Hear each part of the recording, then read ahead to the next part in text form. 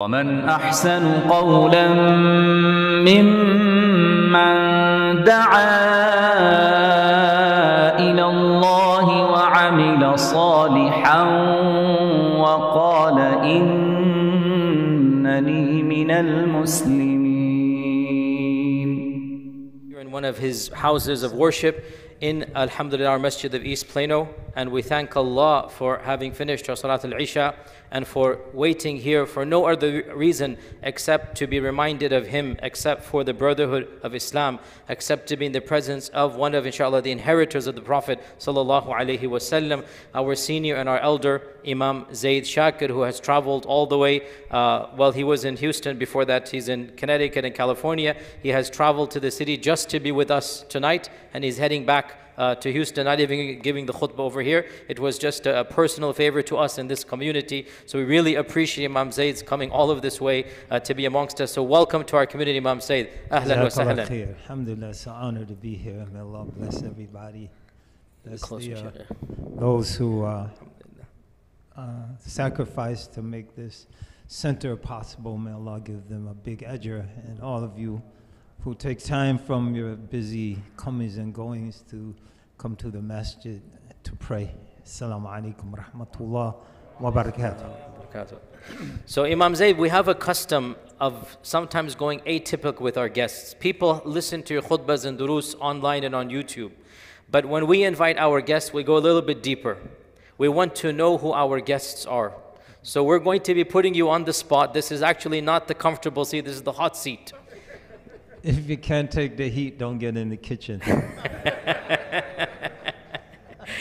So we're going to put you on the hot seat and ask you a little bit more. We want to know more about the Imam Zaid behind the scenes. We want to know about Zaid Shakir, pre-Islam, early Islam, studying Islam, and then finally Shaykh and Imam and Mufti al-Anam, inshallah, Zaid Shakir. So we're gonna go all the way back to the beginning, Imam Zaid. Can you tell us a little bit about where you were born and your upbringing and how life was for you? You were born in the 60s, is that correct? No. 50s. 50s. 50s, okay. So you looked younger than I thought. Okay, alhamdulillah. So born in the 50s. So tell us a little bit about your pre-Islam and upbringing, inshallah. Okay. Bismillahir Rahmanir Rahim. Alhamdulillahi Rabbil Alameen.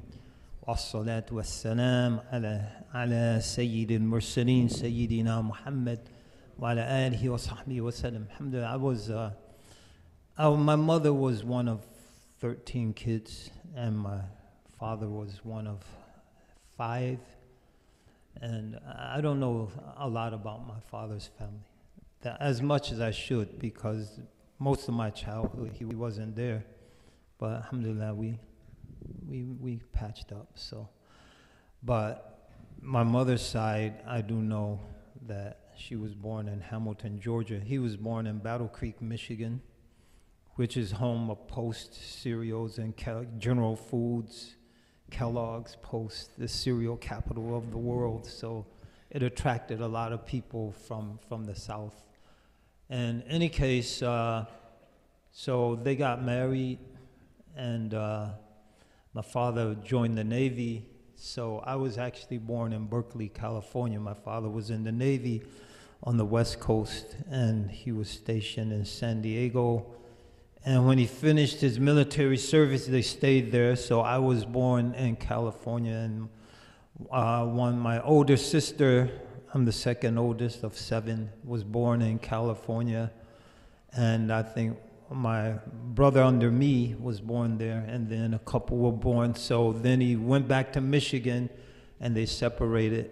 And so 6 of us were born before kind of the definitive separation. So my mother, she went back home to Georgia, and she was born in a place called Hamilton, Georgia, near the Alabama border, in the heart of the Cotton Belt. And her mother married twice. So our family is Johnson, Spence, and Whitakers.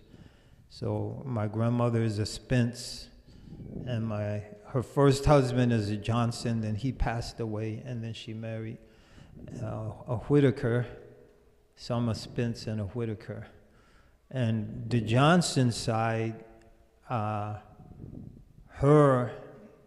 first husband's brother killed a white man in Georgia and fled to Alabama and hid. His name is, he was Uncle Trigger. Anyway, so you want family lore.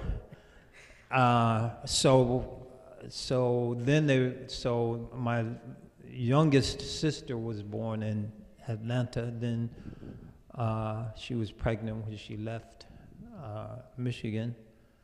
And they reconciled and we moved to Connecticut. He had gotten a job at Sears and as a mechanic in West Hartford, Connecticut. We moved to New Britain, which has a nickname of hard-hitting New Britain.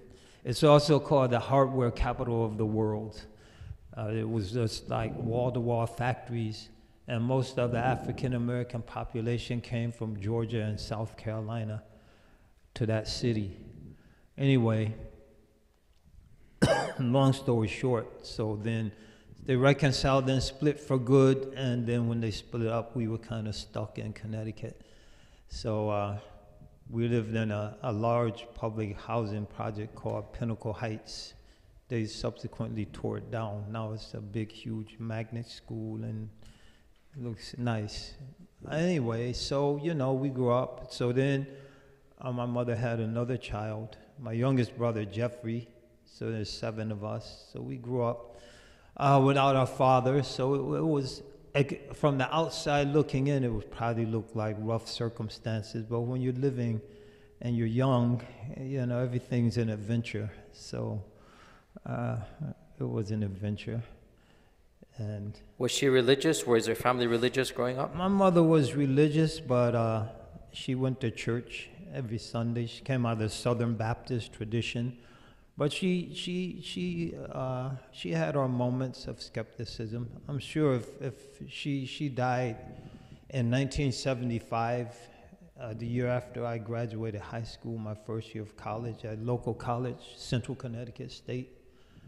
And I'm sure if I hadn't taken Shahada yet, I'm totally confident if she had been exposed to Islam, she would have accepted. Because there were Nation of Islam was in our neighborhood. There were some brothers. She admired them because one was just a thug. Because he moved like up there from Brooklyn. And, you know, you come from Brooklyn to Connecticut, you have to terrorize everybody to establish a reputation so no one will bother you. So this guy was a terror. And then he joined the Nation of Islam. He became like one of the nicest guys. He would give us free papers, because sometimes my mother didn't have a quarter to get the paper. He'd give free papers, bring fish. At that time, the Nation of Islam had what they called the Fish Force, Whiting H&G. So it was whiting they were importing from Peru and then from Japan and selling it all over poor communities in the United States. And their motto was Whiting H&G, straight from the sea, imported from Peru just for you. And so she admired him tremendously, but she couldn't accept the theology. Like the creed was just so crazy. Dr. Yaqub, the big head black scientist who grafted the white race on the island of Patmos over the course of 10,000 years, and the white man's the devil, and Elijah Muhammad's a prophet, and Fard Muhammad was God. She couldn't just get with that. But she tried, but she just couldn't. She's very Was this your first exposure to the name Islam, the Nation of Islam? It was, but I'll tell you an interesting story. Like when I was in like 3rd or 4th grade, we still had prayer in school every Wednesday. This is before the Supreme Court decision. See, I'm that old.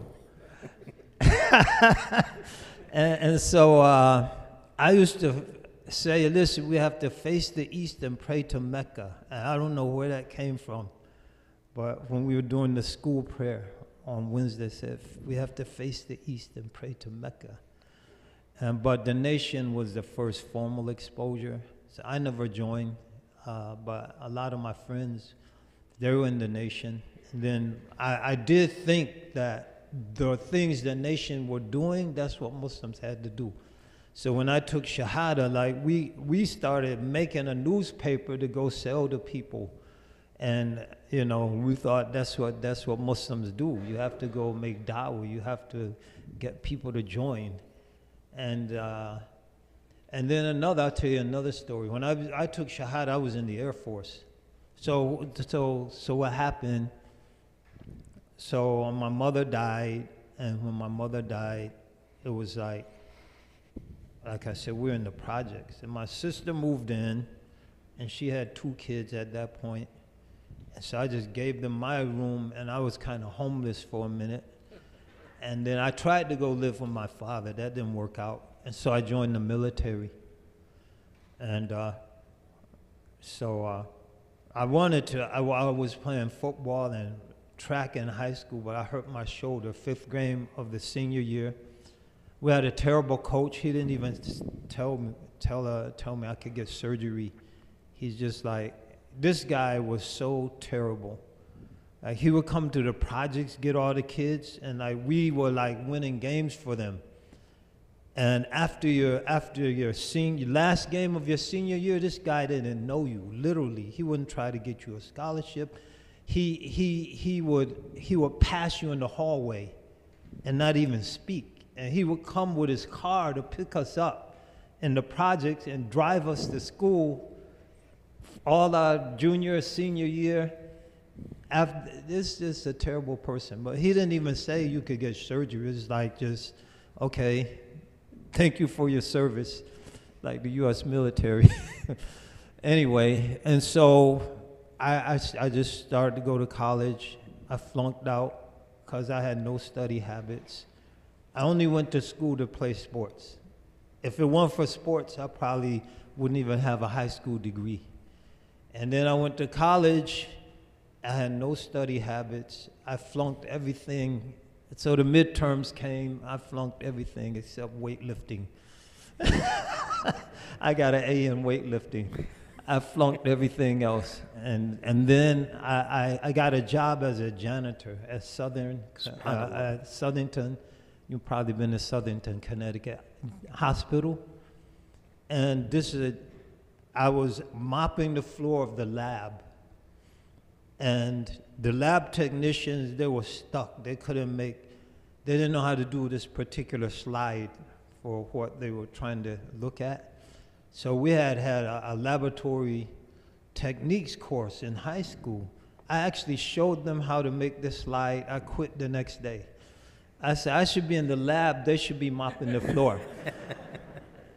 Seriously. And then, so I went back to school, and I just had to teach myself how to study, how to do research.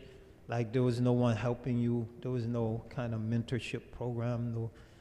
And then that spring, so the fall semester, I dropped out. I got a job as a janitor, and then I went back in the spring, and then towards the end of March, my mother died. It's interesting because she like squirreling away a little bit of money from welfare checks, which was nothing, but she's squirreling away to buy a whole new living room set. And she finally got enough money, and the day they moved all the furniture in, she had a massive aneurysm, and then they took her to the hospital, and she died a couple days later. And so then I don't even know if I finished that semester. No, I did. And, but I didn't know. Then, like I said, my sister moved in, so I was just knocking around here and there and tried to go live for my father. Neither one of us was ready for that at that point. And so I said, I'll just go in the military. So it's called the poverty draft. So you get a free education, the GI Bill, they'll pay for your college, and you have a roof over your head, you have food to eat. The Vietnam War was over, you didn't have to go kill anybody or be killed. It's a two-way street. So, Shaykh, right before you get there, Shaykh, so this is now the 70s, he early said, 70s. Right? He said, go into it, right? I'm going into it. All right, yalla. So, any... Yeah, this is like 1975, 76. Okay, so you have heard of the nation, you have a positive impression of the Nation of Islam. How about Malcolm X, Muhammad Ali, Kareem Abdul-Jabbar, you know, the Muslim names of that time? Yeah, Muhammad Ali definitely was a major figure because his case, you know, he was the people's champ.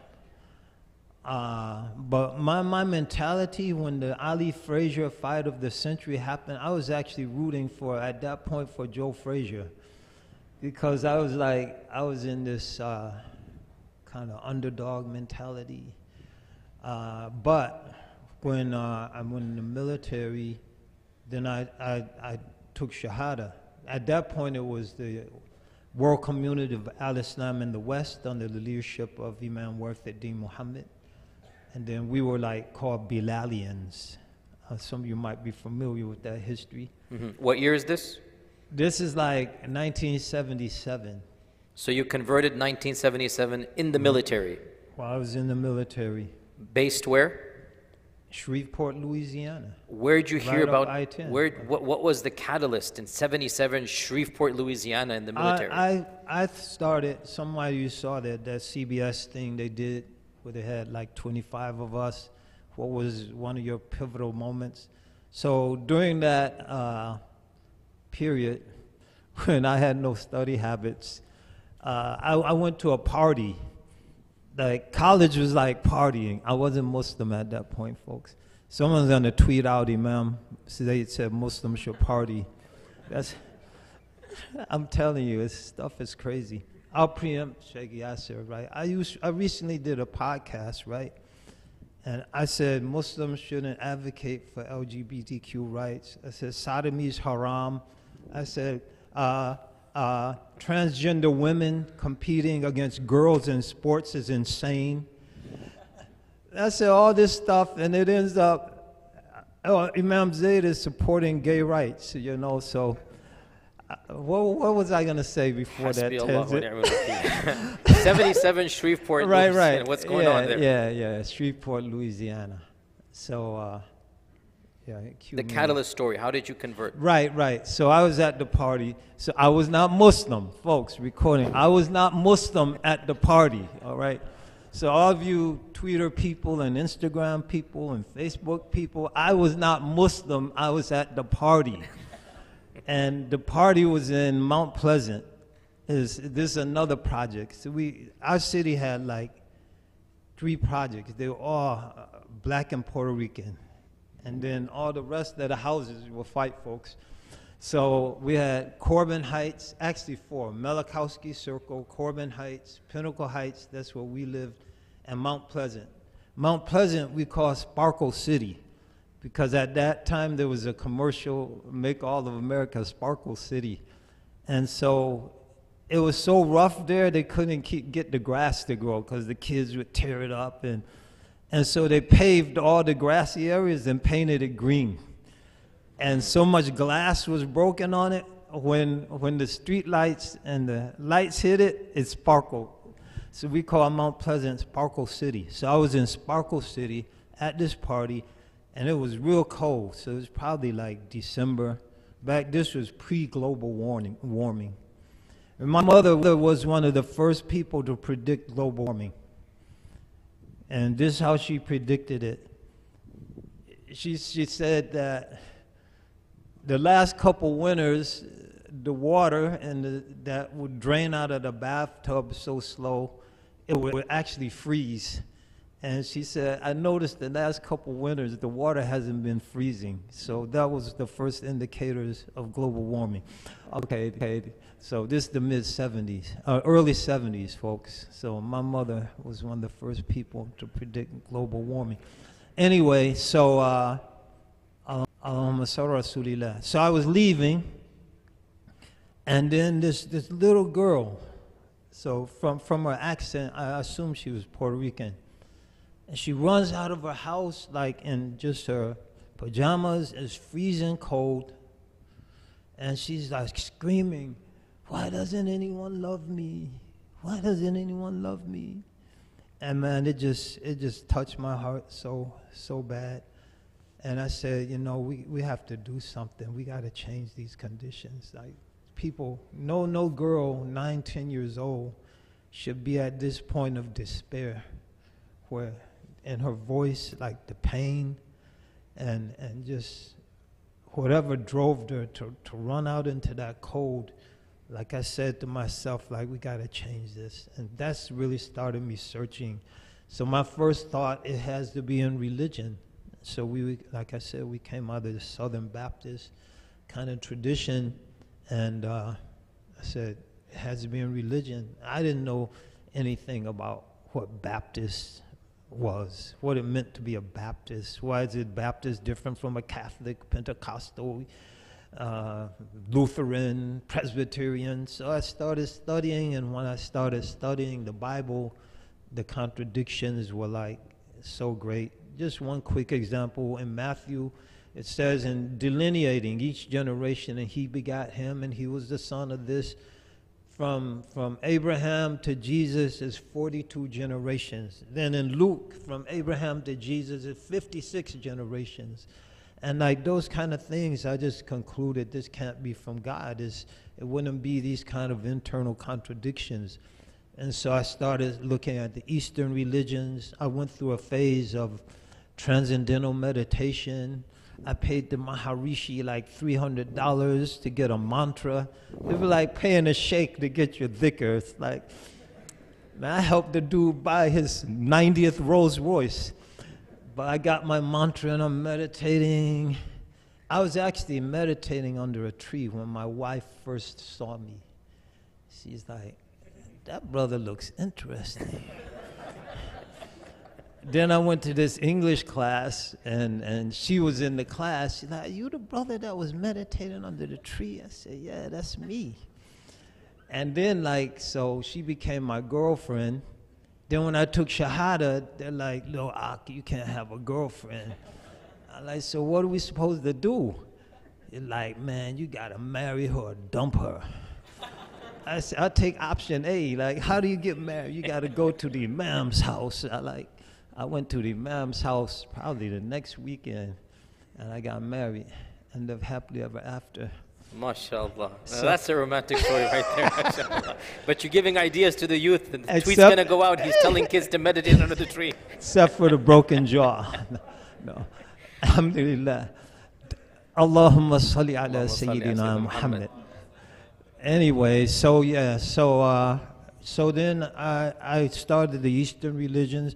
I was real deep into the transcendental meditation. Like they say, if you did it long enough, you could start levitating, lifting off. I was like a lift off stage, man. I'd be meditating. He's at lift off stage. But then I like, man, this is really selfish. I feel so good. I'm getting ready to lift off, but it's not doing anything for the people. And the urge, you go back to the little girl, like we have to change these conditions. I grew up, and the older you get, the more you realize stuff is wrong. So when you're young, you're like, okay, I got friends, we having fun. You know, we have pet roaches. Some of you know about the pet roaches. And but when you start getting older and you start seeing things and you start seeing how certain things are designed to point you in a certain direction and to lead to certain outcomes, then you realize things have to be changed. And so that just the transcendental meditation part, it was really nice. Really, honestly, I felt so good. But it wasn't doing anything. It had no social program. And then at that point, I got a book on Islam called Islam in Focus. You can still find it on the internet by Hamoud Abdul Ati. Yes, I studied that book as a child. Yeah, that got me into Islam. Islam in Focus. I read that. I said, it's all here. Because I wanted to know who God was. I forgot. In the interest of time, I'll spare you. I also went through this communist phase. Like, we're going to change things with a violent revolution. So I went through that phase too. Anyway, but then when I just, who is God? What does he want from us? What should be our relationship with God? You know, is Jesus God? it just was a very powerful and moving text. So, Shaykh, let me, So I took Shahada and really lived happily ever after. Alhamdulillah, that's true. I never doubted, never, SubhanAllah. I never doubted.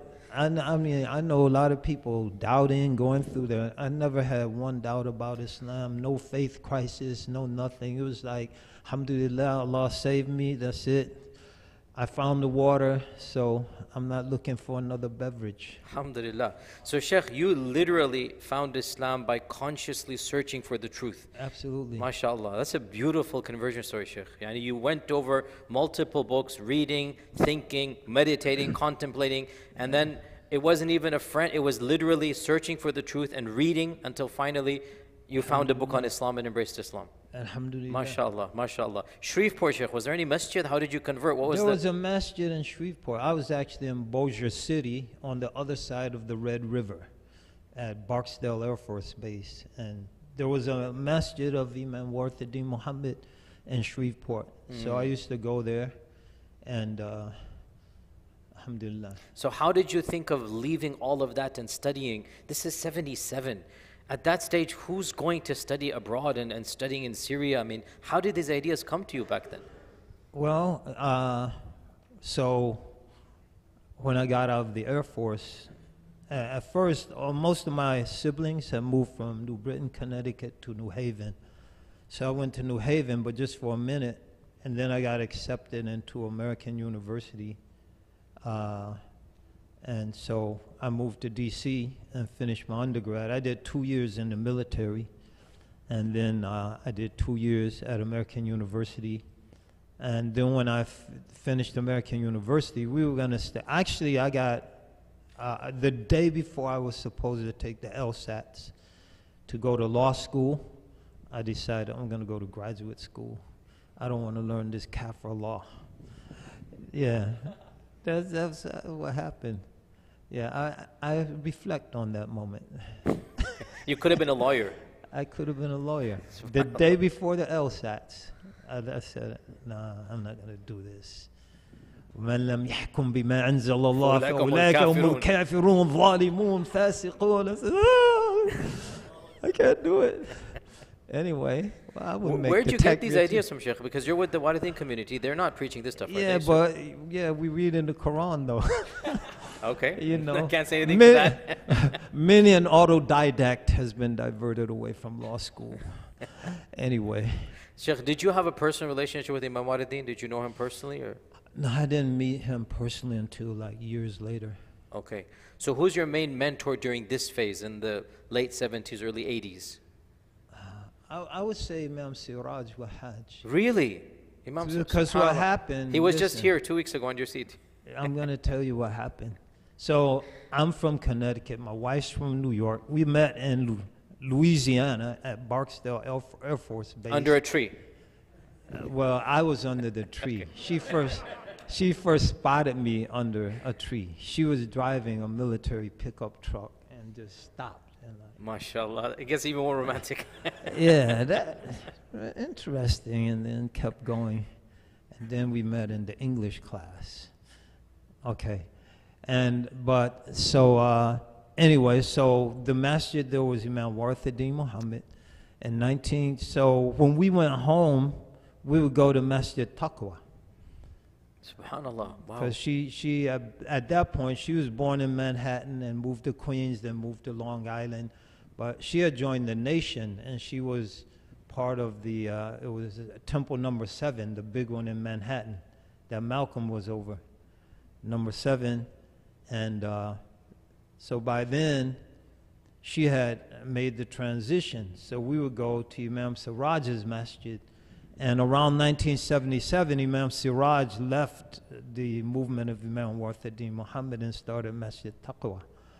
So we would go there and listen to Imam Siraj, and I'd just be way in the back in the crowd. No one knew me, and listening. And I was really taken by Imam Siraj's teachings. Then when I went to Rutgers for graduate school, so so I didn't do the law school and American University. So I swore, we're going to go to grad school. So I'm from Connecticut, and she's from New York.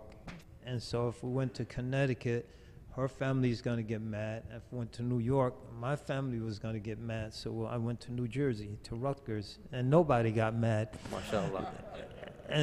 But we would go to New York for Jummah once in a while. We would bring Imam Siraj to campus there at Rutgers University in New Jersey.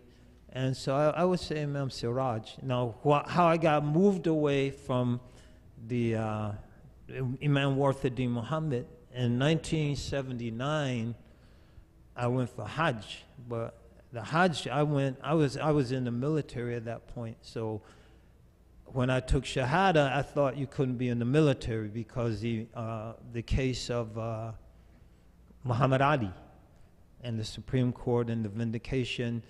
And so I tried to get out as a conscientious objector, but they said, we're not at war right now, because Ali was objecting to Vietnam. There was a war. They said, no war. How could you object to war? We're not fighting a war.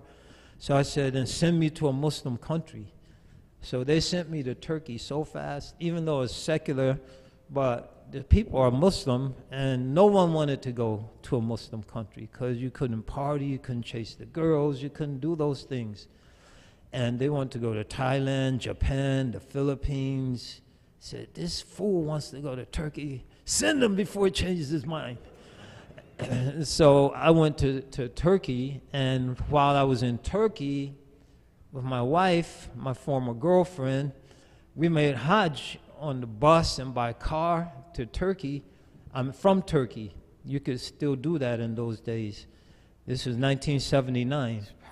And we stopped in Medina because a lot of the students from Medina University would come to Turkey in the summertime because it's so hot down there. And I met this brother from Uganda, Muhammad Taha Lubego. I remember his name.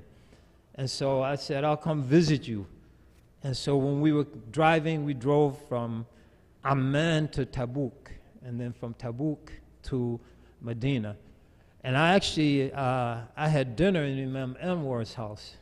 Anwar Muhaymin. Subhanallah. And Wow. they were like struggling. You look at Imam Anwar, they talk about a family sacrificing for the deen, for their kids. So Imam Anwar is one of the first American graduates of Medina, way senior to me. Yeah. So met him in the 70s. One of the first African-American Hufadh, Hafidhullah.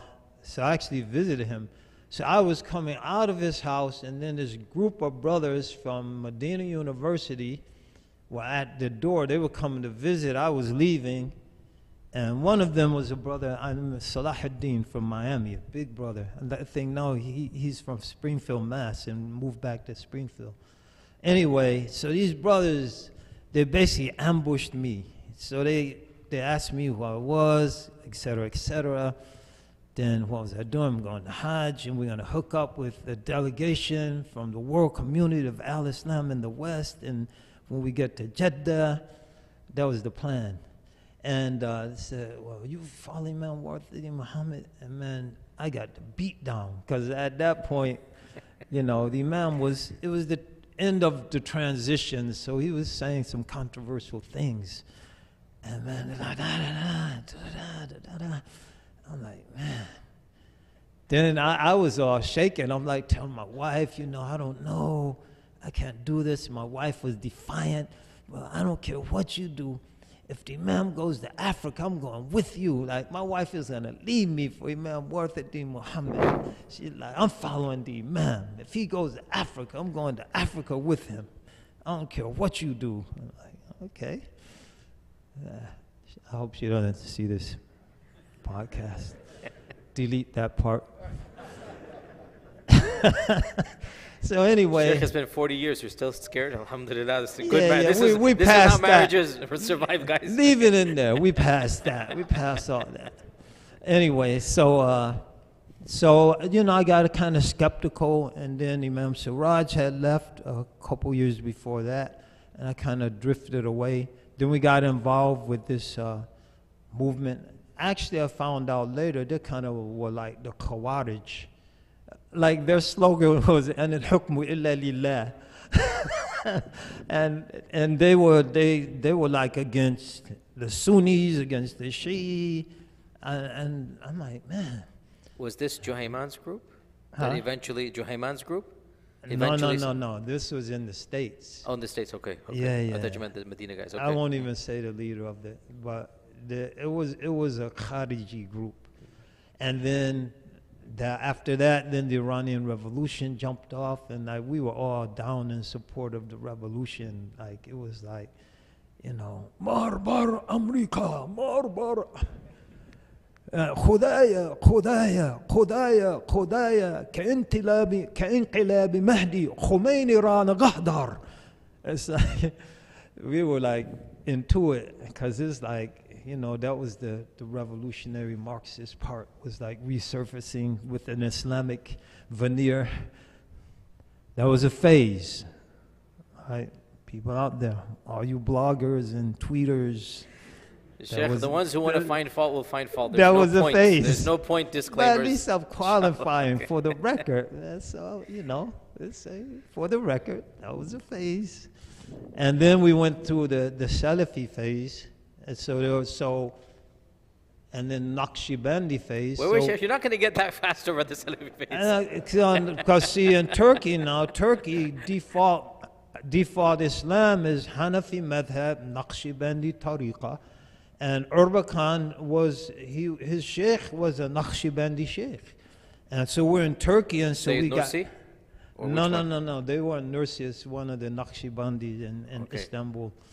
So, so we're in Turkey, so we're on time off. We're going all over visiting these families. We went to they had this Thursday night dhikr gathering. They go and they do their dhikr, and then they read Quran, do the dhikr, and then give everybody some soup. So it was like a free meal that wasn't like military mess hall food. So, man, that was the place to be on Thursday night. So we going all around. Then because Milli Salamat Partisi was a party, and they were vying for leadership in Turkey. So Erbakan, I think, later even was briefly the prime minister.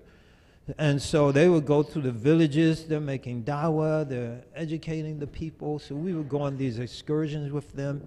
And so we didn't know it, but de facto sense, because we just had converted recently. We were Hanafi, Naqshbandi Muslims, but we didn't know. We just thought we were Muslims. Probably like the average Turk. That's Islam.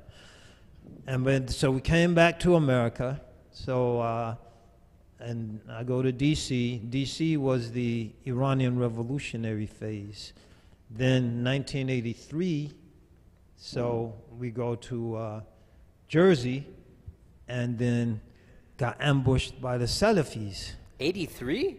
That's very early. Wow. 1983. Okay. Which Salafi figure was there? I don't know if you remember Abdullah Makawi, and they had this the little magazine. I forget what they called the magazine. He I don't know, because then when I got back from Egypt, so anyway, so we got the Salafi beat down, the Hanafis and Abu Hanifa and his madhab, it's not based on hadith and yada yada yada. And so we started getting into the Salafi part, but we retained the dhikr. So we were like dhikkering Salafis. Munharifun. You need some escape. Anyway, so we got into that, and Allahumma salli Rasulillah. Then what happened with that is in the fiqh class, we were using fiqh sunnah. Sayyid Sabiq, yeah. Sayyid Sabiq in our fiqh class. And then, so we move in through the 80s, and we're doing all this work in New Haven. I mean, we're doing a lot of work. We were very, very active, like in the schools, and we were doing a lot of work. We had a food program, because I was working at that point, so I finished grad school, did my year in Egypt, came back, went back home to Connecticut, and we started Masjid al-Islam. The first thing I did, I don't even want to say what I did, because I went to a masjid, it was closed, and then we started going to West Haven, because the masjid in New Haven, we went to it, it was closed on Friday for Jummah. But West Haven, some people, some brothers and sisters who had come out of the West, Muhammad, movement. They said, we need a masjid, we need like dawah, and so we started going to their gatherings in Brother Rashid's house. I don't remember Sister Jamila Rashid and Brother Rashid. They had a gathering of 5 or 6 people who were still affiliated with Imam Warthidi Muhammad, but they wanted to be active in the city, and we started Masjid al-Islam. Imam Siraj was at the grand opening. The grand opening was a storefront about the size of this balcony back here, but Imam Siraj was there. We outgrew that, moved across the street to a How many people, first Jum'ah? The first Jum'ah, I forget, but the second Jum'ah, I remember. The second Jum'ah was 3 people. 3 people. Because of a big snowstorm. It was a big snowstorm. And myself, my wife, and Sister Iman. I don't remember Sister Iman from New Haven. And but then it grew, and we outgrew that space, which was a blessing, because it was us, and then the convenience store, and then the nightclub. And like the music from the nightclub went over the roof of the convenience. These are all connected. And it's like you're in the masjid trying to play, and it's, I want to rock with you all night. And you're trying to pray. And so, alhamdulillah, that only lasted for a year. And then we moved across the street to the front of the Guys, Ford. this is how Islam began in North America. Yeah, we moved Look at across where we the are now. street to a storefront in front of a Ford sheet metal shop. On the back side was a sheet metal shop. The front side was a masjid. Now this story is going to blow your mind. So on June 10th, I think it was June 10th, 1989, a tornado came through that area. At that point, I was teaching political science at Southern Connecticut State University. I was sitting in my office, and these huge windows blew off the end of the building, and it got green. The sky got green, and we woke up. It was like a mess. Like I wish we would have preserved this picture. Like the building to the right of the masjid got totally demolished. The building to the left of the masjid got totally demolished. The sheet metal shop that was connected to the masjid, the roof got torn off, and it actually landed on the masjid roof. And so the only damage that the masjid has, no broken windows, it was a little leak where the roof had punctured the masjid roof, and that was it. It was incredible. Not even a broken window. And so in any case, so then we eventually, that was rental property, and then we eventually bought the building on George Street. And then by that time I left to go to Syria. So actually Siraj Muhammad and Saifuddin Hassan, those guys kind of brought that to completion. So Shaykh, you're going to Syria. Let's get to this stage now. What prompted you to go, and why Syria? So I was working this whole time. So I was the Imam of the Masjid because I had gone to Egypt for a year and knew a little bit of Arabic. And Al-Azhar or on the side? Just it was a Mahad, okay. institute affiliated with Azhar. I'm sorry. And so I went there for a year and came back. And so I knew a little bit. In the Valley of the Blind, the one-eyed man is king. But I'm working the whole time. It's full time. I worked at Yale Medical Bookstore. I knew the whole medical library. I could have been a doctor.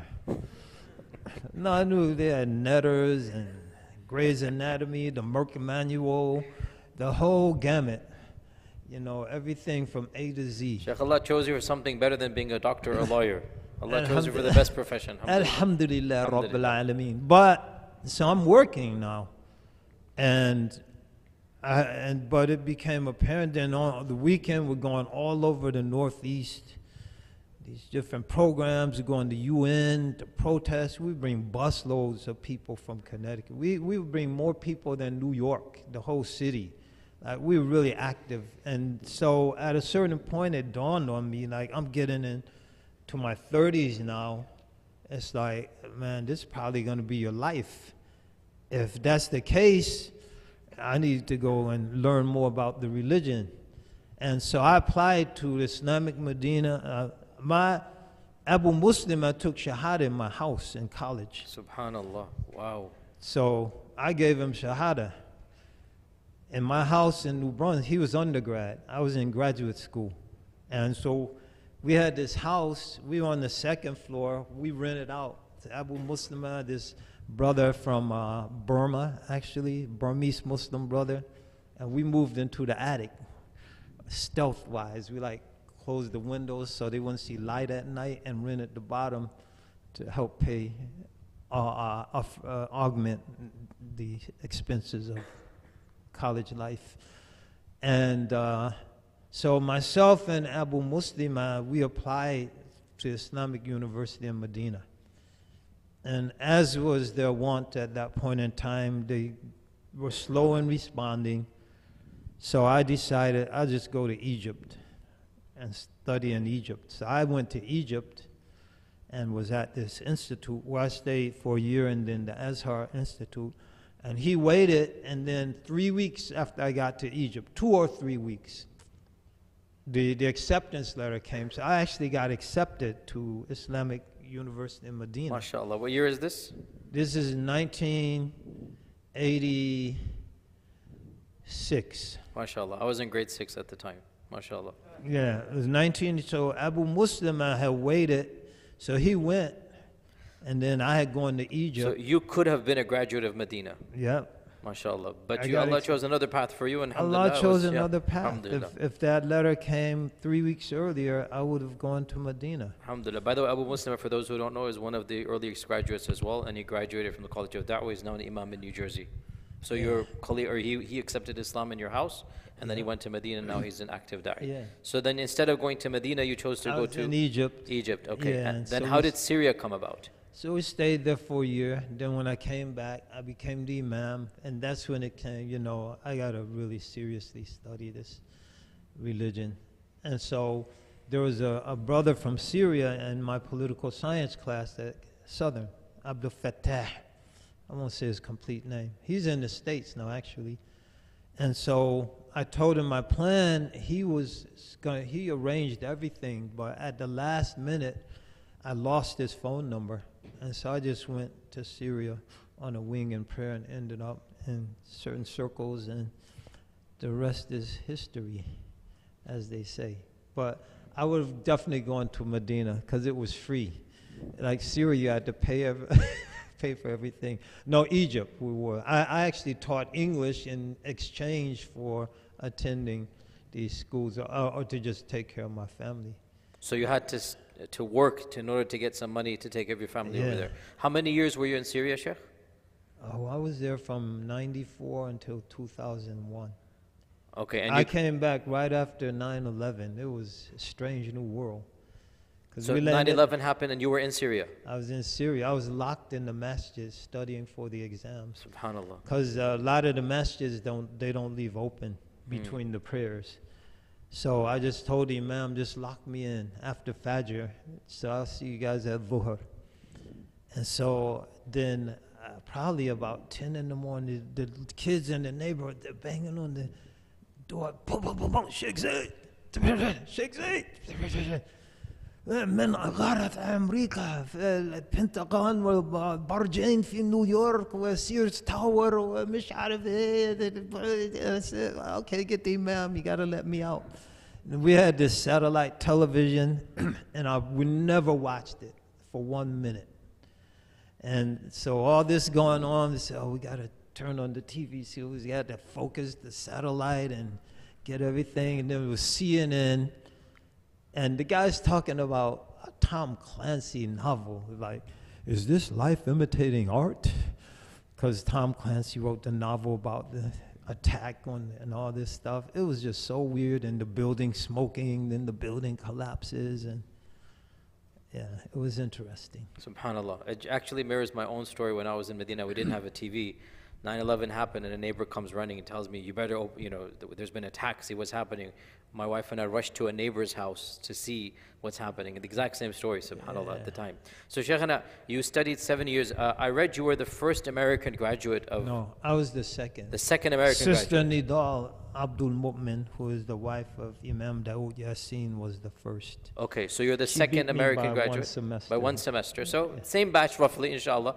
The first or second American graduate from the Syrian University, Abu Nur. Abu Nur. Abu Nur. Yeah. And then you came back here and Zaytuna College. Yeah. I was actually going to come here to Dallas. Some people might know that story. I had signed a contract, actually. Whoa, we gotta talk to some people. What's going on here? Why No, is it's he not their fault. It's not their fault. Yeah.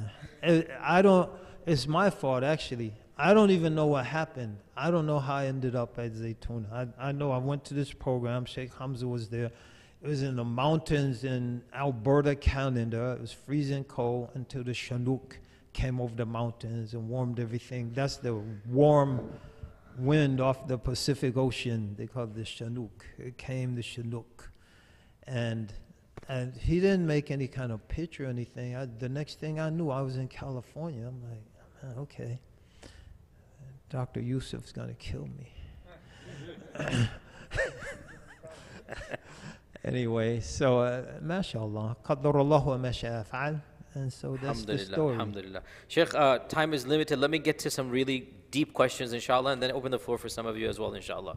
Shaykh, one thing that I noticed about your track record and your lectures and your speeches, and by the way, I met Imam Zaid my first semester at Yale in New Haven. It just so happened, as soon as he left, I took over Masjid al-Islam and get khutbahs there, but he would come visit. So literally the semester. As soon as I came back, he left. Then when he came back, I came to Memphis. But Shaykhana, one thing that I've always noticed, even in our first meeting in my house in Connecticut, in New Haven, I was always cognizant of the fact that unlike many other people, including myself at the time, you were never sectarian. And I really took notice of that. Most of the du'at, and I'll be the first to say yes myself as well, coming from Medina, I had a mindset. Those coming from Azhar had a mindset. Those coming from Syria had a mindset. They had a particular firqa, a particular narrow understanding. But I've always seen in you much more openness and broad-mindedness, which took me, myself, years of personal da'wah and training, but you seem to have had it from before. Why and how do you think this is the case? And can you elaborate on that? That acceptance and understanding that Islam is beyond just one narrow slither of interpretation. I accepted Islam, not a piece of it. So, you know, we all are influenced by different things, but, you know, من قال لا إله إلا الله دخل الجنة. Whoever says لا إله إلا الله enters paradise. So, يعني جنة يعني يعني وسارعوا إلى مغفرة من ربك وجنة أرضها كأرض السماوات والأرض. So يعني أي جنة. So النكرة تفيد التعدد. So the indefinite conveys a meaning of plurality. There's more than one Jannah. Jannatul Adn, Jannatul Na'im, Jannatul Ma'wa, Jannatul Firdaus. And each one is more expansive than the expanse of heavens and earth. That's a lot of space. Why should we only want 5 people in? Like MashaAllah. Me MashaAllah. and my 4 students. And everyone else can take a slow boat to the hot place. That's insane.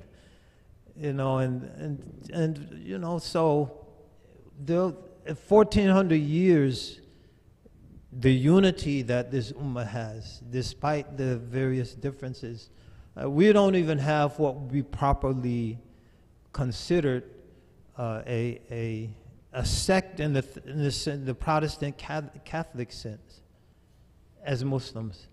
We all pray 5 prayers.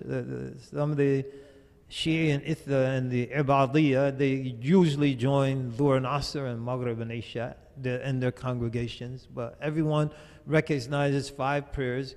We fast the same month of Ramadan, all Muslims. We might have a day or difference. They start a day of difference, you know. You start on Monday, I start on Sunday. You say tomato, I say tomato.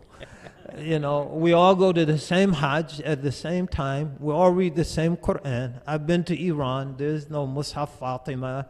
The Mus'haf is printed in Beirut, just like the ones we all read. And so, I mean, the unity is miraculous. After 1,400 years of Turks and Arabs and West Africans, North Africans, East Africans, Central Asians, Southeast Asians, Europeans, Andalusia, the Balkans, and all of that, and we still have that degree of unity. It's not my place to like kick someone out of Islam because they maintain all that we have in common over some petty minor differences. You know, it never made sense to me.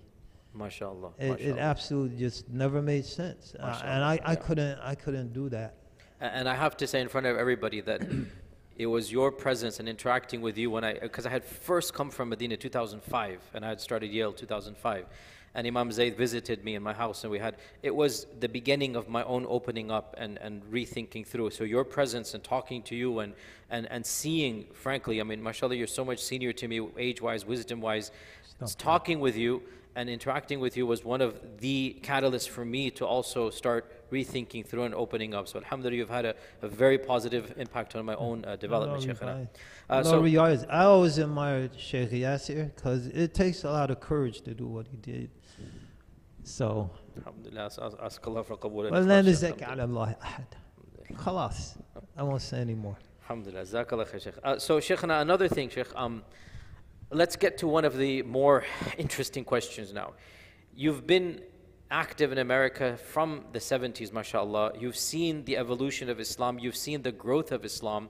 I asked Imam Siraj a similar question. I'll ask you a similar question as well. What do you see as some of the challenges that we now have that you guys didn't have back in the 70s? Some of the pros and cons, some of the positives and negatives that, mashallah, you've been a Muslim for 40 plus years, 45 years now, mashallah. You've been active, you've been living in different continents, you've been through multiple phases, as you said. Now that you look back with your wisdom, with your experience, it's 2022 now, what are some of the lessons you can leave for the next generation? Some of the problems that you see that you know we need to nip in the bud, as they say. So can you help us navigate through the next phase, inshallah? Yeah, Bismillahirrahmanirrahim. I think to just summarize, Muslims have to totally, even though some good things have come out of it, but the danger and the damage that we're seeing right now is so severe. Muslims have to totally, absolutely reject postmodernism and everything associated with it. Because at the end of the day, the whole postmodern project, be that related to feminine studies that come out of it, queer studies, critical race theory, now fat studies, all of it. Like I said, there's some good in there, but the project ultimately aims to center the margins. So all of these marginalized groups that claim historical oppression, be that around racial, gender, whatever lines, the whole project is designed to destroy traditional society. And there's probably no society more traditional than Islam. And if Muslims do not reject it, it will destroy Islam in this country. Not in the world, but in this country. And because, and a lot of people don't know this, but if you study deeply enough, one of the central figures, actually two central figures, Foucault and Deleuze, these people are deeply involved in the occult. And the ultimate objective in traditional, particularly Abrahamic society, who is most marginalized? I'm asking you guys. Huh? Who? Oh, you said women? Huh? Not in this context. And you said in Abrahamic religions. Right. No, but not in this context. Like women, that could be a candidate. The LGBTQI plus could be candidates. Various racial, ethnic groups, Native Americans, African Americans could be candidates. Well, the most marginalized, in other words, the most unthinkable reality to be placed at the center of society, having been pushed to the margins, is Satan, Shaitan. And the ultimate end of the project is to center Shaitan. And what does that mean? It means to destroy and marginalize Abrahamic religion. And that's what's happening through all of these various doors. And so I don't use the language. You don't hear me talking about privilege and hegemony and intersectionality and allyship and all of this stuff. Because language is the gateway to your worldview. And that's why you see so many Muslims who are caught up in this worldview, and as a result are leaving the religion either as active participants or altogether through this particular path. So I would say that's one of the greatest challenges. And the way that we avoid that is we have to hold fast to our language, we have to our religion, we have to hold fast to the language of Scripture. When people talk about the impact that the whole LGBTQI plus community has in our politics, in society, in our culture, one of the projects was to take over the theology schools. I don't know if you've been recently to the American Academy of Religion conference. I went when it was in San Francisco because I was living out there. Let me go see. It was all Foucault. It was all postmodernism. There was no biblical language being spoken at all. There was no biblical language because the language of Scripture is always going to be problematic for homosexuals. But the language of Foucault, who himself was a homosexual, is going to be empowering. And if you put that language in the theology schools and you replace the language of Scripture, you're going to have a worldview that is conducive to redefining religion and the role of religion in society. And that's exactly what has happened and is happening. And for Muslims to avoid it, we have to reject the whole project. We have to reject the language. We have to hold on and affirm our language. Azitzu's is his thesis, like Index of the Ethical Terms in Quran, is that the Quranic language created a unique worldview. And Rosenthal, the same thing. And Knowledge Triumphant. Islam is the first knowledge-based civilization. And at the foundation of that knowledge is our language. And if we adopt another language to define the world and to define how we relate with each other as human beings, or we're inevitably going to end up with something that is not going to look like Islam as we have historically known it. So that's a controversial statement, but that's how I see it. So, Shaykh, this is obviously we all agree on this, but as they say, the devil is in the details. So let this be the final question. I know it's getting sometimes late for you the guys, devil is out in the open. That's true too. Very valid point. Shaykh, we all agree that we're not going to compromise on our theology, on our language. We're not going to compromise on our morality. But in the political climate we live in order to gain our political freedoms to be Muslim, to fight Islamophobia, sometimes there are these marginalized groups that are willing to stand with us against the bigger bully in terms of politics. And they want to be on our platforms, and they're more than happy to support our political freedoms. And there is this perception, therefore, that by allying with them to fight our bigger battles in Islamophobia, or maybe even, politics or domestic or foreign policies, that we are compromising on our values. You understand what I'm saying, obviously, here? Yeah, absolutely. So can you elaborate to the level of detail and explicitly you want? I'll leave it to you. This is highly nuanced. It would best be dealt with in writing, so it makes it less easier for people to misunderstand what you're saying. But we are human beings. We have human relations. So we don't, as Muslims, we don't encourage bullying. We don't encourage people being bullied, abused because of any particular attribute they might possess.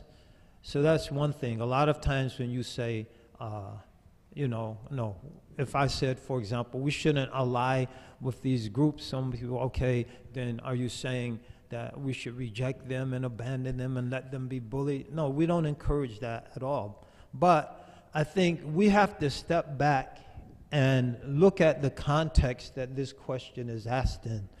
So I would say, for example, why are we only asking this question now, and we weren't asking this question 20 years ago? Has society changed so drastically that the enemies of Islam are so much more vicious or so much more threatening or so much more dangerous today that we have to discuss allying ourselves with various marginal groups that we didn't have to discuss allying ourselves with 20 years ago? What has happened in society? And so my argument would be exactly what I just said. What has happened has been really the fruits of the postmodern revolution have ripened. And an entire generation of particular Muslim academics have gone through various levels of schooling, including graduate school, under the influence of this particular way of looking at the world, who are telling us we have to do this. And so that's what's changed. The religion didn't change. The enemies of Islam didn't change. Our political system hasn't changed.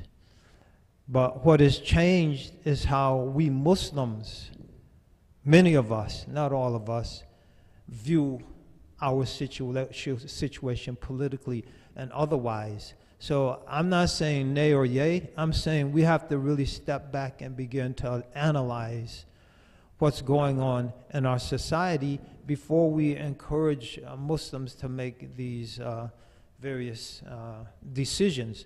Now, saying that, I would say there are definitely areas where we're going to find common cause with a lot of other people. For example, the preservation of the First Amendment.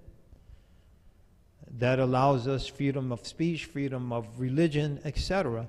And so if I'm advocating for the preservation of First Amendment rights, and some other group whose ideas might be antithetical to my ideas are advocating for the preservation of their rights, that's their constitutional duties. But I think where we have to be careful is understanding what is our business and what are our ultimate objectives, and what is most threatened by these potential alliances. So despite recently the great Egyptian scholar Sheikh Ali Jum'ah wanted to make the maqasid hifdul hayat over hifdul deen, but that's not a valid switch, because if you don't have deen, if you don't have a connection to Allah, then life isn't worth living. And so when we're essentially saying to preserve our lives politically and perhaps even physically, because people are getting so nasty, this might become very physically threatening, we have to place our religion in danger. And I think that's the issue. Like, are we legitimizing things that can end up either eroding or very rapidly undermining our religion and our attachment to our religion? And how we answer that question, I think, determines how we answer the question that you posed in terms of aligning with various marginalized groups in society. This is the last thing I'll say, is for what I see out there, this is my opinion, that necessity of alliance isn't based on a deep analysis of the maqasid of the religion. The overarching objectives of the religion is based by so many Muslims adopting the intersectional framework, where we are intersectionally connected with other marginalized groups. So you have the Muslims, you have the LGBTQ community, you have women, you have various racial and ethnic minorities, and this intersectionality creates natural allyship. But that allyship is not being defined by Muslims. That allyship is being defined by others. And from my experience, as soon as you challenge certain aspects of the program or the agenda of others, you're viciously attacked, which indicates there's no true allyship to begin with, because the foundations, the usul, are so different. So may Allah give us tawfiq. And may Allah bless us to these questions demand answers, but they have to be well considered answers. And so that's my precursor to an answer, not an actual answer. Some people would take it as an answer, but you know what, at a certain point we have to try to articulate the truth as best as we understand it, and just let the chips fall where they may. And may Allah protect us and give us all tawfiq. Ameen. And that's all of us. And you guys are fortunate and blessed to have Shaykh Yasir here. Because in his life, he's younger than me. He's gone through a lot of, seen a lot of things and done a lot of things and been exposed to a lot of intellectual religious currents. And so experiences, I would say to a lot of people who might say, oh, you used to do this and that. Muhammad Ali said a lot of profound things. And one of the things he said is that a person who is the same, views the world the same way, to paraphrase him, when he's 50, that he did when he was 20 has wasted 30 years of his life. And so we're growing, we're evolving, we're exposed to different things. What I might say on a particular issue, even a controversial one like we just touched on, 2 years from now could be totally different. And so we just pray that Allah guides us to truth. I think one of the most relevant prayers, they're all relevant, but one of the most relevant prayers that our Prophet taught us, sallallahu alaihi wasallam, Allahumma arina al-haqqa haqqan warzuqna ittiba'ah wa arina al-batila batilan warzuqna ijtinabah. Oh Allah, show us truth as truth and bless us to follow it. And this is the beauty of Islam. This is one thing that I got from Islam in focus. Islam isn't just an idea, a pretty idea. It demands an ethical commitment. So not just knowing the truth, but following the truth. And not just recognizing falsehood, but shunning falsehood. And so we pray that Allah gives us all sound knowledge and blesses us with the courage to make ethical commitments and to make stands and to take stands even when they're unpopular. Ameen, ameen. Jazakumullah khair, Shaykh. We wanted to talk to you so much more. Yani, subhanAllah, Imam Zaid was the one who was with Muhammad Ali, rahimahullah, to his end. He gave him the kalima at the very end. It was Imam Zaid that was there. He gave him the kalima. Imam Zaid spoke at Muhammad Ali's funeral as the Shaykh and Imam of Muhammad Ali. So much more can be said, but time is limited, Shaykhana. But I need to extract a promise from you that you're going to come back to our community, inshallah. Definitely. Inshallah. You have my word, Inshallah. Jazakumullah khair, Shaykhana, for coming all this way here. May Allah subhanahu wa ta'ala to give you life and long life and allow you to be a beacon and a role model for all of us. May Allah Azza wa Jal continue to increase your iman and your taqwa and your good deeds. May Allah subhanahu wa ta'ala make the best of your years, the final years. May Allah subhanahu wa ta'ala cause your amal to be accepted by His servants and by Allah subhanahu wa ta'ala. May Allah subhanahu wa ta'ala grant you a kalimatul tawheed at the end of your life, all of us. May Allah subhanahu wa ta'ala grant us the shafa'ah of the Prophet sallallahu alayhi wa sallam on the Day of Judgment. May Allah Azza wa Jal resurrect us under His shade when there is no shade other than His shade. May Allah Azza wa Jal cause us to pass over the sirat with firmness and strength. May Allah allow us to be amongst the first of the batches to enter Jannah with radiant faces. May Allah subhanahu wa ta'ala grant us all the companionship of the Prophet sallallahu alayhi wa sallam in Jannatul Firdaus al-A'la. Wa jazakumullahu khairan. Wassalamu alaikum wa rahmatullahi wa barakatuh. Wa alaikum assalam wa rahmatullahi. إن الله وملائكته يصلون على النبي يا أيها الذين آمنوا صلوا عليه وسلموا تسليما إن الذين يؤذون الله ورسوله لعنهم الله في الدنيا والآخرة وأعد لهم عذابا مهينا والذين يؤذون المؤمنين والمؤمنات بغير ما اكتسبوا فقد احتملوا بهتانا وإثما مبينا